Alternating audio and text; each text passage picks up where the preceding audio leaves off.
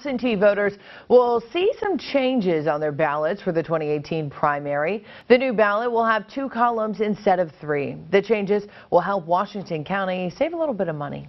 Absentee voting is now the only way you can get what is considered a traditional paper ballot, and we print those on demand, so we're not wasting any money, and it's actually more cost efficient for us, so it gives us the flexibility to create a ballot that's maybe easier to read.